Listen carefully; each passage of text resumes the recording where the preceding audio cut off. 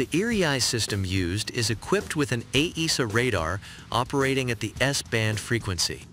The system includes an identification friend or foe IFF system, a data link communications system, a multifunction mission console, and electronic intelligence ELINT capabilities.